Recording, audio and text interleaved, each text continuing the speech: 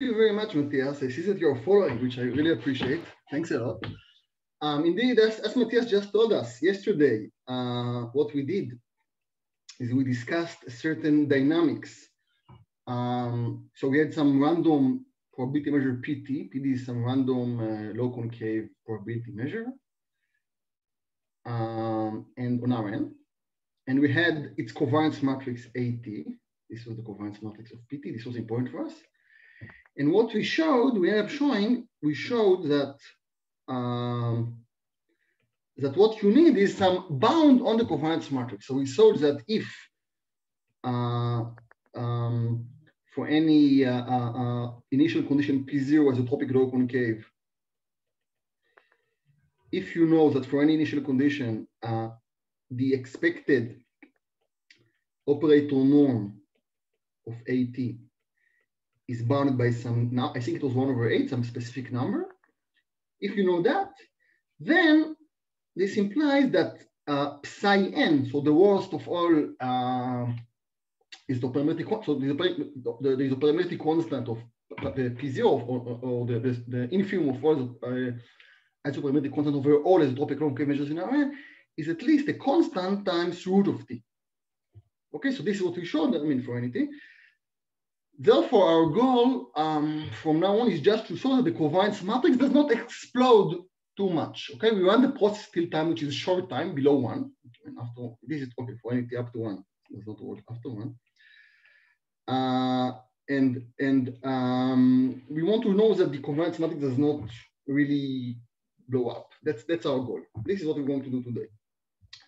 So this was yesterday, and today, indeed, what we're going to do, we're going to look how the covariance matrix grows. So we fix some number Q, at least 3 for some reason, and we look at the trace of AT to the Q.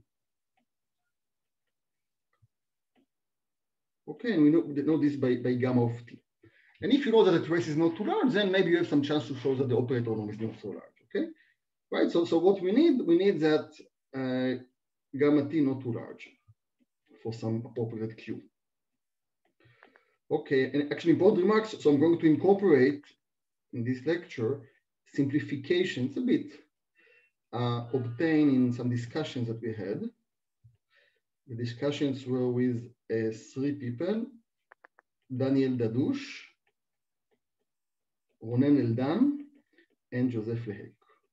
Okay, so this is Yuansi Chen's work, but slightly presented differently. Okay, so this is the quantity that we want to understand. The trace of AT to the Q, how does it evolve? At time 0, we know that it equals n, because it is isotropic. Now we'll have, for advanced times, we'll have 2 types of controls.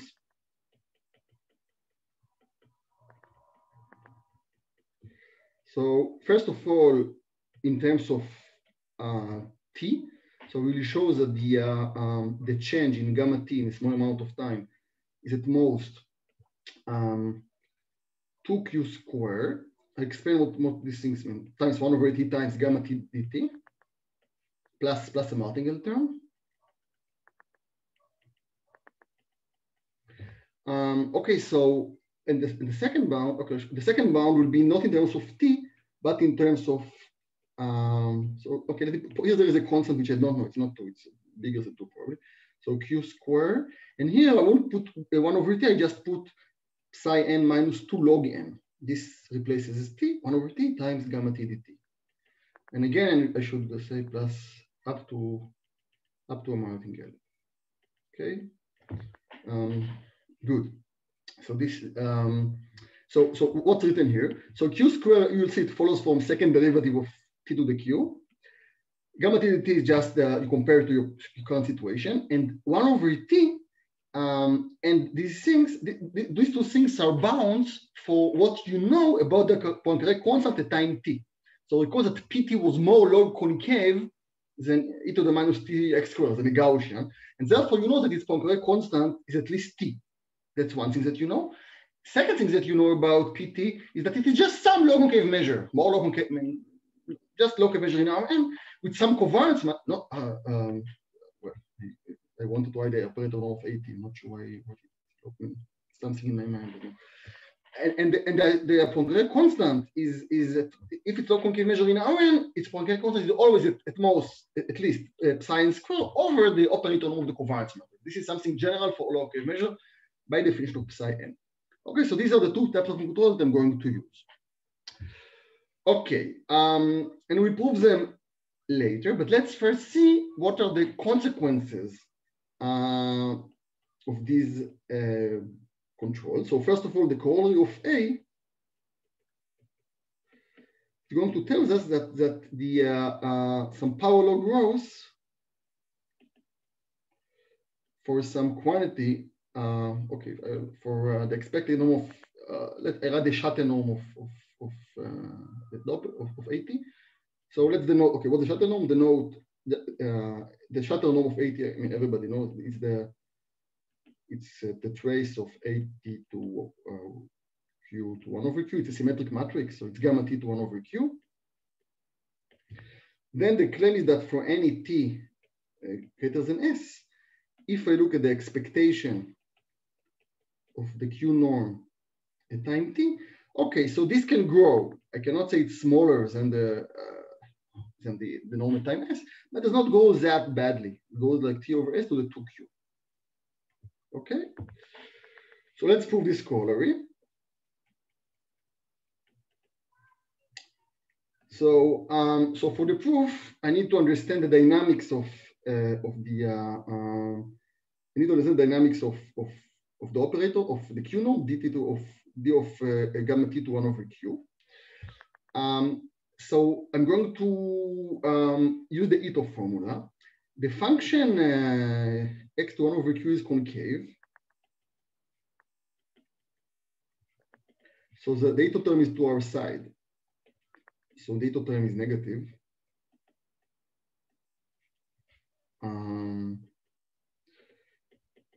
And I can say that this is at most, so just the derivative of this function. This is the derivative, I think, of x to 1 over Q times d of gamma T plus a martingale term, up to a martingale. Everything is up to a martingale. Up to a martingale is the new up to constant. Okay, very good. So why I don't care so much about up to martingales? Because if I take expectation, these things disappear. So the expectation, so this is, I mean, recall this is the operator norm, the Q norm. So the expectation of the Q norm, d to dt of that, it's only here there is dt. No. Okay, so what is it? It's more, okay, let me do it more slowly. So d gamma T, we said it's most 1 over Q, gamma T 1 over Q times what was 2Q squared times 1 over T, gamma T dt. Okay, plus martingale. So if I take the expectation, then it grows, then I have a bound, so I get 2Q times 1 over Q minus 1. What's going on today? I cannot differentiate. 1 minus Q minus 1. So I get 2Q times the Q norm of 80, because these two things together give me a gamma T to the 1 over Q. And expectation, and this means that the growth, so this is the simplest ODs that we know. So this means that if I look at over T, so this means that so if I look at the logarithm, okay, let me do it. So the logarithm of this expectation d to dt is at most t to q over t. Okay, good. So this means that if I look at the expectation time t over time s, then this is indeed at most the integral from s to t of 2q over maybe r dr, which is log of t over s to the power of 2q. Okay, so this is what I claim. So that's a very nice corollary of the first bond that we have. So it does not go too widely, these things. And this is really a new ingredient in the paper by Chen. The corollary of B, this was kind of known before. So what it says is that the basic estimates that we had from yesterday, so the fact that you know that if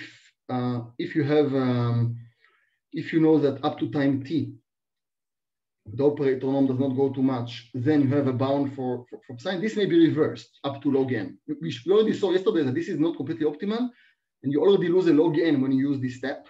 So all you can hope in the reverse statement that to be correct up to log n, this is it correct. So corollary of B is that the basic estimate from yesterday is tight up to log n.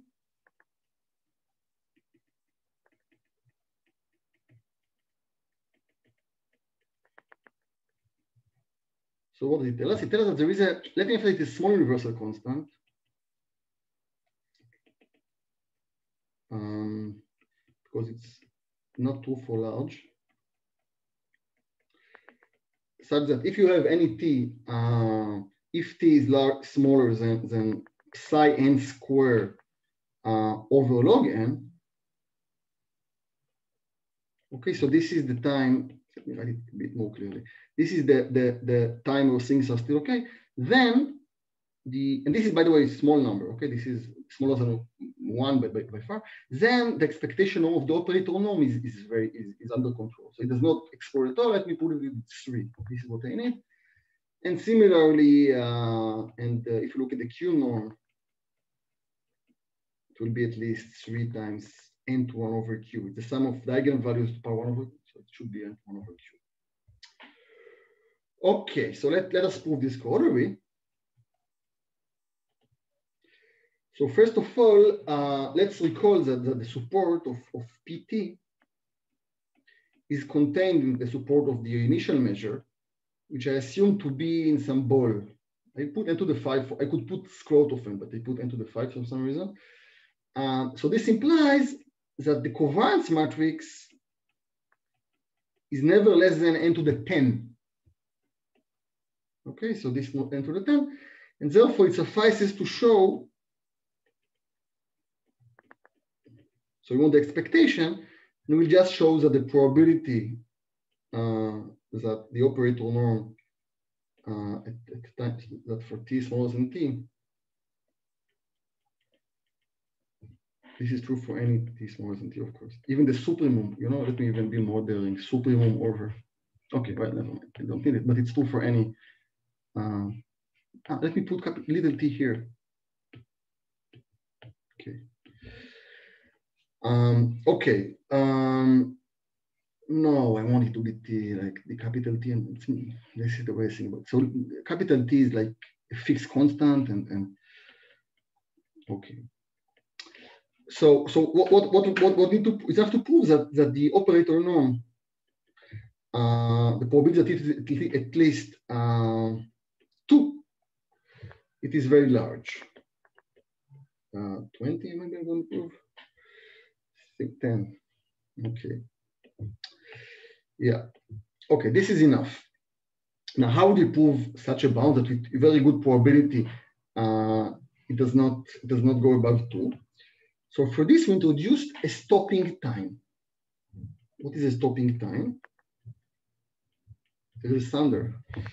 Okay. Consider the stopping time, tau. Tau is the first time where the operator norm reaches 2. Okay, if we run the process and then at some random time, let me do it, the supremum is still smaller than 2. At some random time, it hits the value 2. Maybe it happens, maybe it never happens. This is a stopping time. Stopping time, it means that the event where tau is at most 5 depends only on the history, on what happened before 5. Okay, you look at the development, you don't see the future, and you can know when you should stop. Okay, what's so good about stopping times that are adapted? One thing which is good is the fact, which is called, in books it's called the optional stopping theorem. In discrete time, it's called, I think, Wald's lemma. This is how I learned about it. But what it says is that if you have a martingale, and you stop it,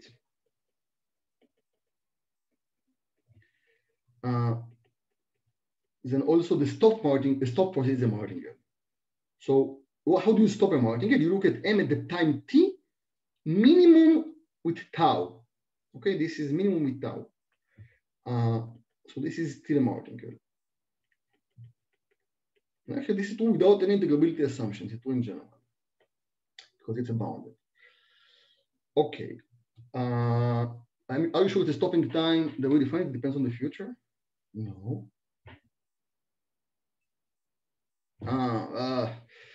So yeah. Okay. The first time when it hits one. Okay. The first time when it hits one, if it exists. Okay. Thank you. Yeah. So why is it true that when you stop a martingale, you still get a martingale? So at discrete time, it's really just one-line proof, basically, but let's just view it intuitively. So you have your martingale, and then at some point, you know that the expectation at future time is present time, and then at some point, you just stop it. Okay?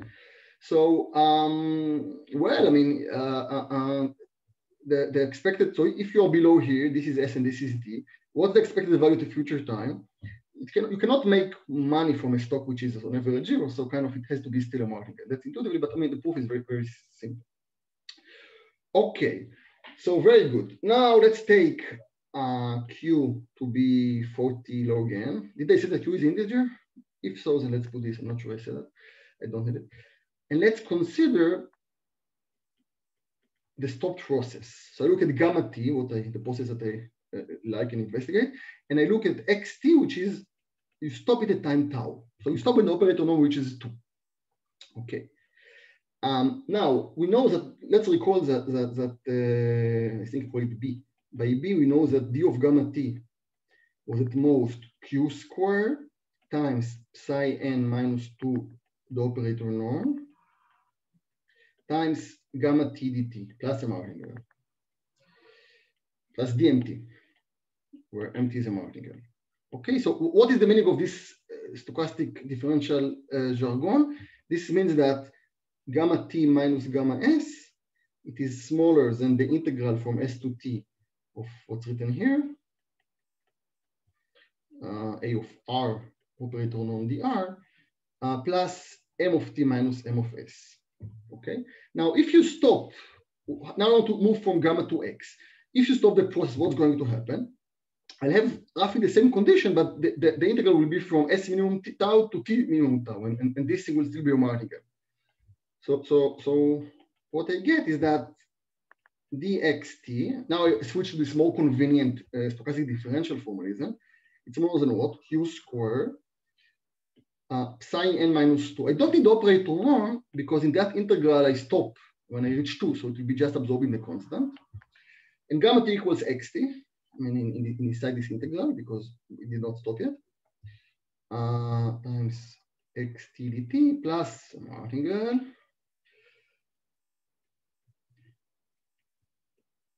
Okay, and therefore we take the expectation, and the martingale is not with us anymore. So the expectation of xt changes at the rate which is at most q squared psi minus 2 times the expectation of xt. So it goes exponentially, and the expectation of x,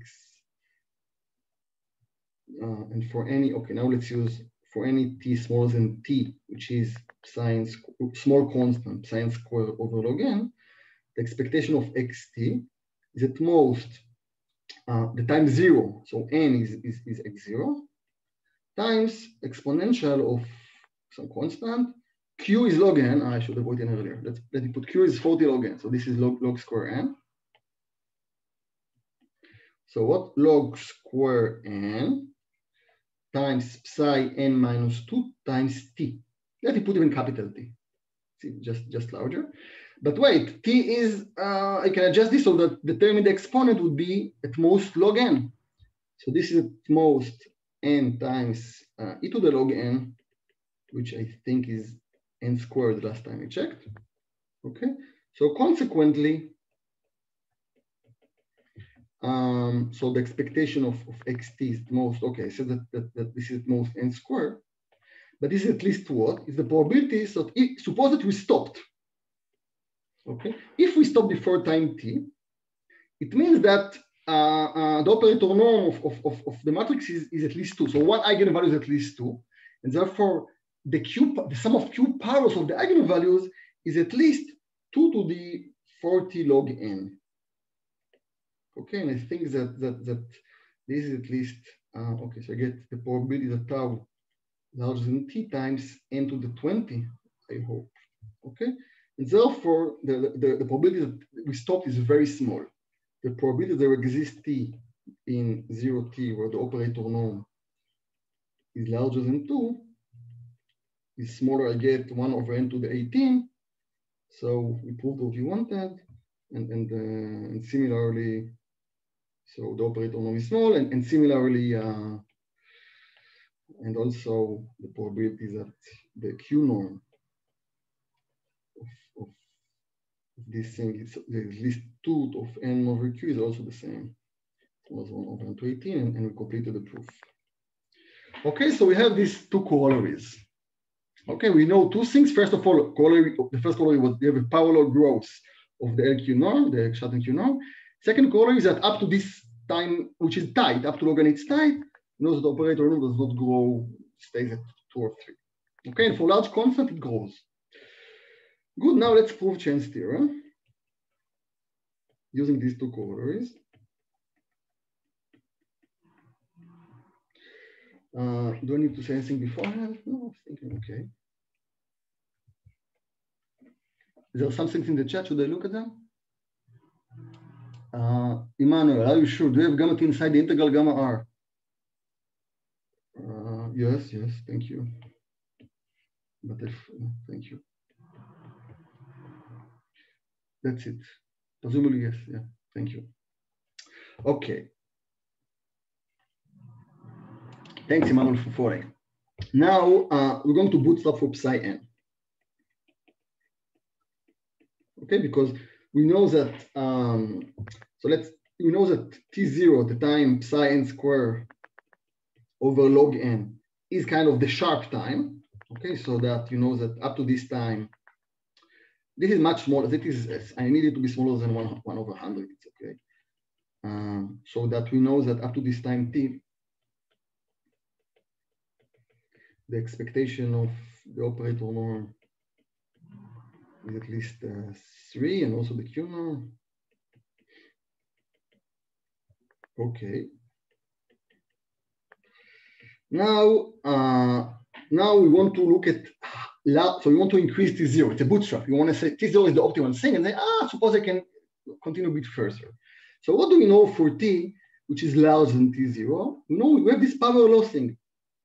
So we know that the expectation of AT Q, I didn't say what is Q yet, is at most T over T0 to the 2Q times the expectation at time T0,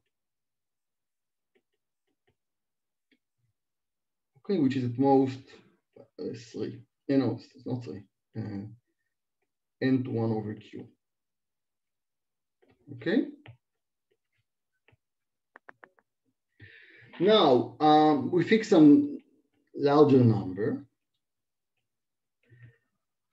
These are fixed and to be determined. And I'm going to look at the expectation of the integral from 0 to T1 of the operator norm. Okay, so if we want to do bootstrap, we want to show that there is a larger amount of time such that this integral is at most 1 over 8.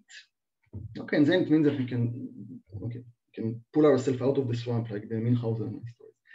Okay, so what's this integral? So this is most or equal to the integral up to time 0. And at time 1, I'll even replace it with the LQ norm, the Schatten Q norm. It's only larger. Okay. The first thing is at most, so T0 at most 1 over 100, so it means 3 over 1 over 100. And here, what would I get? I know that in this range, 8 is at most T over T0 to the 2Q times N to 1 over Q. So the maximal value would be T1 over T0 to the 2q times n to the 1 over q. This is the maximal value. And the length of the interval, it is smaller than T1. It's T1 minus T0, but it's not more than T1. Very good, very good. Now let's see if there is some, is there some reason to expect a bootstrap? So can we take T1 much larger than T0, not just a constant, much larger, and still have the integral at most 1 over 8? Let's see, let's see. So remember that all of our terms are small numbers, okay? This is nothing. So you want this thing to be at most 1 over 10, maybe 1 over, I don't know, 15. Okay. We have this T1. T1 is a tiny number. If you would think that the optimal time T0 is 1 over root n, so this is what we saw until November, well, then T1 could be, I don't know, 1 over n to the third or something, and it could absorb these things. Okay, so T1 over T0 to some suitable q, and this thing could be small, could be, I mean, these are large, this is larger than 1, this is larger than 1, but they could be n to a small power if you're good enough. And T1 would be, I don't know, a bit above, not 1 over root of n, but 1 over n to the power 0.49. Okay, so this is the game. This is the basic idea of the bootstrap. So let's see what is the equations that we need for T1. So what we need that, I forgot the very important factor of 3. I apologize. Okay, so what we need that this thing, we need T1 to satisfy. We need to find T1 such that T1 to the 2q times n to 1 over q T1 equals maybe 1 over 30. Yeah, I think it will be good enough because 30, no, 1 over 50. So yeah, 1 over 50, yeah, definitely. Okay. So this is what we need. How would you, so it means that, okay, so T1 to 2q plus 1 over T0 to the 2q should be roughly n to minus 1 over q. Let me just move it here. So this is what we need, T0 to the 2q. Okay, and if you have, so T1 should be a small constant times n to the minus 1 over q, 2q plus 1, T0 to the 2q over 2q plus 1. Okay, and for this choice, we know that the integral is smaller than 1 over 8. And this is true for any initial local probability measure which is isotropic. So this means by the basic estimate from yesterday that psi of n is at least a constant root of T1. Okay, so which is which is up to a constant n to the minus 1 over 2q plus 1 times T0 to the q over 2q plus 1. I hope that, okay, 1.3. Or also plug in T0, substitute T0. So, and what you get is that, so psi n is larger than what? So let me, n minus 1 over 2q plus 1. T0 was psi n squared up to a log, so psi n 2q over 2q plus 1, and there is a log, 1 over log n q over 2q plus 1. And now look at this beautiful bootstrap. So we can bound psi n from below by a smaller power of psi n. That's very nice, okay? So this implies that psi n is at least what? So I'm going just to erase, so I just need to erase all of these 2q minus 1. It's going to be at least what? Some constant over log n. So I'm just erasing these 2q plus 1s from everywhere. So I move it here, and this means that I have to erase it. So to the q. So c to the, okay, and the c to the q, the constant here is absorbed in this constant. There is also c to the 2q plus 1, but this is enough here. times n2 minus 1 over 2q. So we already proved that psi n is bound from below. So this is true for any q. Okay, this is, we didn't choose q. This is true for any q larger than 3. Okay, so you already see that we have some lower bound on psi n, which is better than any polynomial. If q is 1 over 100, you get that psi n is at least n2 minus 1 over 200. This is very good. And the optimal choice, I think it was around the root of log n, or maybe with log, I think was, I wrote for, I think root log n is then log n. Okay. So something like, yeah, because you want to cancel that. So a bit slightly smaller than root log n. And this means that, so what would you get? You get, so from here, okay, well, you know what you're going to get. You're going to get this is another constant, e to the minus a constant, root log n with the log n inside. Okay, so let's just verify that I didn't make a mistake. So this is e to the minus log n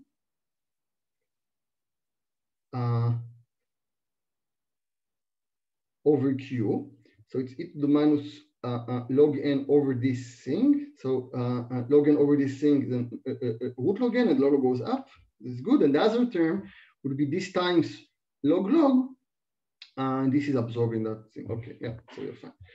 Very good. So this finishes the proof of Chen's theorem. But we are not done, because I did not prove for you two bounds.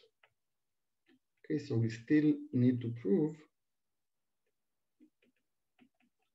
these two types of control, these A and B, these two types of control. Okay, so this is what remains. So let's recall something. So far I didn't discuss third moment. Okay, now let's recall from yesterday.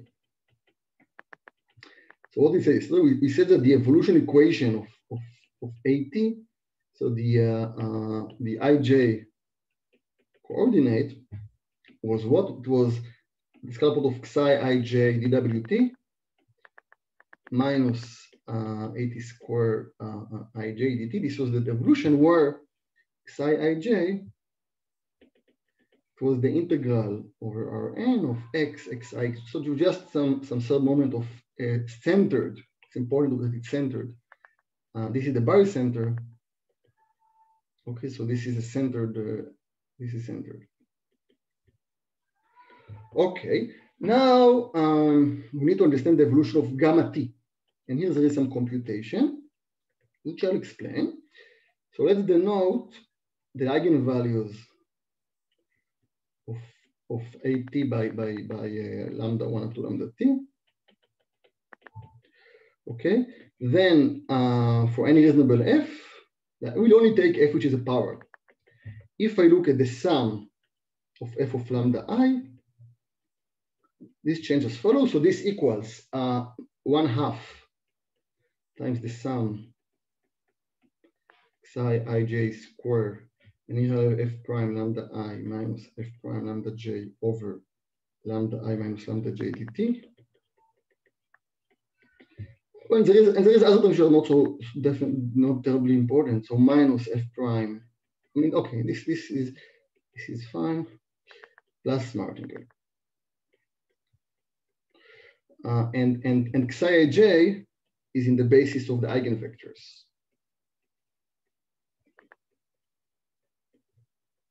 Okay, this is the basis that we have to work. So I just sketch the proof because it's computation. So basically, you use this formula and the Ito formula, and you should also use some linear algebra statement about second derivatives.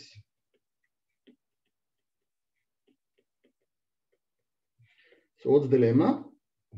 This lemma, I thought it's kind of similar to the Hadamard perturbation lemma, but apparently it's called the Daletsky-Klein lemma. from 51. So what it says that if you have two symmetric matrices, A and H, symmetric matrices, if you look at, if you apply F to all the eigenfunctions, look at the trace of A of F plus say epsilon H. This is the following Taylor expansion, the trace of course times 0 plus epsilon times the trace of F prime H, F prime A times H. And the term which is interesting for us is epsilon square over 2 times the following expression. So this is the Hadamard product. And there is, okay, over epsilon square, where, so G is just F prime. This is Hadamard product or Schur product. People have two names for this. So just entry-wise of the matrix product, and G prime, G1 of A is the matrix with entries lambda I minus lambda J, no, G of lambda I minus G of lambda J over lambda I minus lambda J in the basis, in the OB of eigenvectors of A. Okay, so this, if you just do this with the Ito formula, you get what you want. Okay, now let's prove the bounds A and B.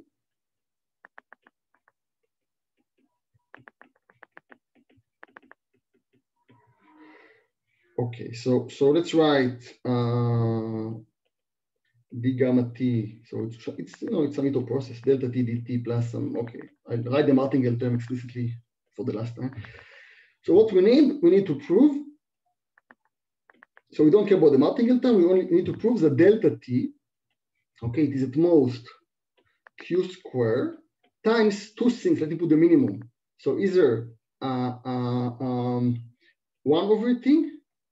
Or this psi n minus 2 times the operator norm. Right? This is what we time gamma t. This is what we want to prove. Okay, we want to prove this almost surely. So for now, there is no Bourgain motion. We want to prove a deterministic statement about log-concave measures. Okay, and what do we know about this log-concave measure? Let me denote this thing by 1 over kappa. Okay, and the observation is that the Poincare constant, here I put a constant inside, the Poincare constant of the spectral gap of PT is at least kappa. So why? Okay, because more log-concave and more log-concave than 1 over than a Gaussian. And well, and the second bound is true for any just true for any log-concave measure, just because of the definition of psi n. Okay, and the definition of psi n. Okay, so what do we know about delta t from the computation? Okay, so from now on, all integrals, all expectation, just look at this measure. This is the integral from the expectation, nothing about the Bourgain. So delta t, so we need to look at the function f of x, which is x to the q.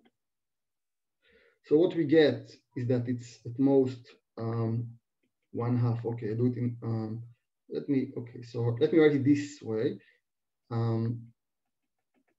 So this is psi ij square. Here I want to put lambda I to the q minus 2. Why is that times q minus 1? Why is it true? This is true. So in principle, I should have put in just q, the first derivative, and here q minus 1. But this is true since if you look at what was written here previously. By the way, if I equals j, you use the limit value. I should have said it earlier. Maybe I should write it. This is smaller than, this is the average of the next derivative. And the next derivative is still a convex function because q is at least 3. So this is most this plus this over 2. And if this is trivial inequality for two numbers. So here I should say in the computation that so if this if I equals j, then this means the second derivative. It's clear, I think. Okay. Now, yeah. So just replace that this very reasonable maneuver. And now I want to understand this. So this is sum over j. I want to understand this thing a bit better. Okay. So let me first denote xi I j k to be the expectation of xi xj xk, where x is distributed according to pt, the centered version of pt. Okay. So this means that xi I is these are just the coordinates of xi I j. Okay. So these are xi j k. And also, let's also group them in a matrix. So set also xi I to be the matrix. These are all symmetric things. So this is symmetric matrix. Okay. And what it means is this is the expectation of xi times x tensor x. This is a matrix. Okay. And what you see here, this is actually exactly the operator norm of this matrix. If you can see that, so that's the trace of, it's symmetric matrix, trace of xi I squared. That's what we have here. Okay, so we want to show this thing is small. How would we show that this thing is small? Let's first work only with this term. So what is the trace of xi I squared? The trace of xi I squared. So it's a trace of xi I expectation xi x tensor x. This equals the expectation of xi times xi I x x. Now this is centered. Okay, so I can do Cauchy-Schwarz and get xi squared times the variance of xi I x x. Okay. Now this equals root of lambda I because we are in the basis of we're in the basis of eigenvectors. And here I'll apply the Poincare inequality. Okay, so by the Poincare inequality, the variance is at most, there is a root here, of course, the variance is at most 1 over kappa, okay, times the expectation of the gradient of this function. And gradient of this function is 2 xi I x. Okay, so what I get here, I'm getting that this is, okay, so this is 2 square root of lambda I over root of kappa. And here I'm going to have the expectation of the trace of if you think, so this, I mean, the 2 goes out. And what's the expression of some linear operator? It's the trace of the covariance matrix AT with this square. Okay, so consequently, if I look at this, so I need to bound this sum. So remember, lambda I q minus 2 trace of xi I square. Let me just plug in what I know. This is at most the sum. So okay, so there's a 2 over root kappa. I just plug in the bound for xi. So this is at most 2 over root of kappa, the sum of this minus 3 over 2, right? Because of this root lambda I over the 8xi square, which is also, I can write as the sum of lambda j xi I j k squared, if I want. J and k range from 1 to n. Now, people, if you follow, just look at this Cauchy-Schwarz. So we say that this is at most lambda I to the q to 1 over q, okay, times root of what's remained from this q minus 3 is lambda I to the q minus 3 times lambda j xi I j k squared. Okay, so this is really a very clever Cauchy-Schwarz from lemma 11 in Yuansi Chen's paper. So and now use the fact that if you group these two things together, if you look about on this thing, this is at most x to the q minus 2 plus y to the q minus 2, that's trivial inequality. So that means what? 2 root of kappa gamma q, half root. So I'm going to get gamma t, root of gamma t, times what's written here. So this will be the sum of lambda I to the q minus 2, ijk, psi ijk square. And this is exactly the same as what we started with. This is just the sum of lambda I to the q minus 2 trace of psi square. Okay, so I get another little bootstrap. So therefore, these two things are in different powers. So I'm going to get that the sum of lambda I q minus 2 trace of psi I square is smaller than 4 over kappa times gamma t. Okay, and therefore, so delta t was q over q minus 1 over 2 times whatever written here, so over 4 over kappa gamma t, which is okay. So we proved the two bounds even with q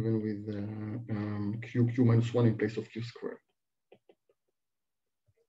Okay, so the miracles in the last quick transitions are due to this is lemma 11 Yuansi Chen.